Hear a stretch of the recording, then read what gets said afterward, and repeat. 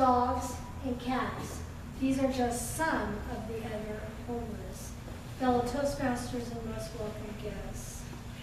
A year ago, Alan and I adopted a dog at Camarillo Animal Shelter. And I knew before then that the animal shelters are just filled with animals that need homes. However, it's even more saturated now. And tonight I will share with you 3 points. One, the fact that there's a problem, which we all know, and I just stated it, how it happens, and how can we help. First of all, there is a problem. Why is there a problem?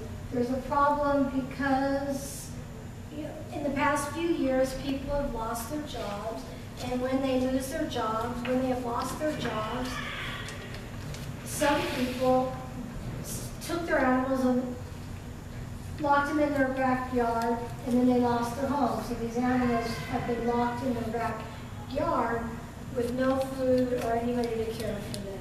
That's one thing. Another thing is people get animals when they don't really want an animal. So number one, make sure you really want an animal, and two, make sure you have the resources and the money to take care of it, and you have the time to spend with it, especially if it's a dog, because dogs are like people and they really need attention. Well, I guess people, yeah, actually, dogs are like people. Cats are a little more self-sufficient, and they like to be to themselves, so if you don't like spending time with an animal, but you love owning pets, maybe a cat is more for you or around it. But if you love animals and you have the time to take care of animals, get a dog. Animal shelters are so saturated with dogs. And yes, there are other animals there too. There are horses, there are chickens, there are birds, there are horses. They have stalls for horses at the animal shelters. How many people knew that? A few people. Well, a few years ago, I got a traffic ticket, and it was like $400. And did you know that you can work off your traffic tickets by either doing community service around town, or you can actually request working at an animal shelter? Well, hello. Animal lover here. I volunteered to work off my time at an animal shelter. It was fun. You would have known. All I had to do was wash the laundry for the animals, clean their cages and the pens. It wasn't that bad. It was actually fun. I did 4 hours. Some days I did 8 hours. It was a good time. And that's another thing that I'd like to tell you that you can do to help these animals. Animal shelters constantly need people to volunteer to help out at the animal shelter. They also need for people to volunteer donation gifts to the animal shelter. Donation like what? Money. You can also donate your time to walk the animals, take care of the animals. You can donate blankets, food, toys.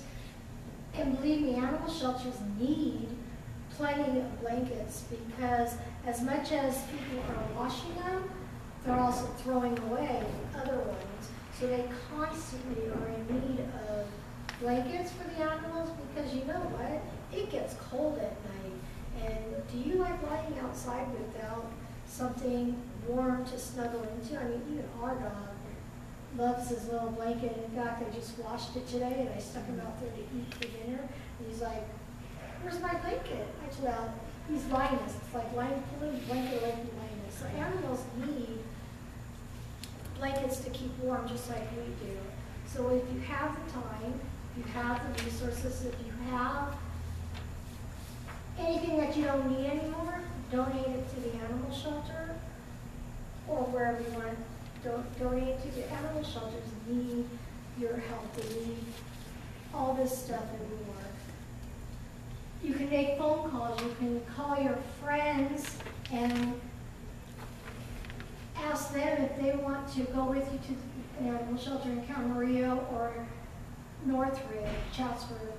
to volunteer your time there to help out, to walk the animals, as I said, or volunteer there, making phone calls, cleaning things, or whatever you want to do. They can always use help, whether you're working off a ticket or you just want to go there and help out.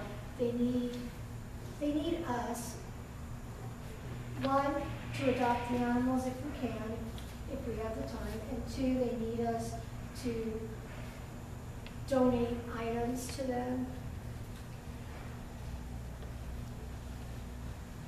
So in conclusion, please find the time to help these animals by either one, adopting an animal, two, calling a friend and seeing if they can help out by adopting an animal, or three, donating an item, food, toys, blankets to the animal shelter to make the animal shelter less cluttered with animals so that they can stay a no-kill facility like the Camarillo shelter.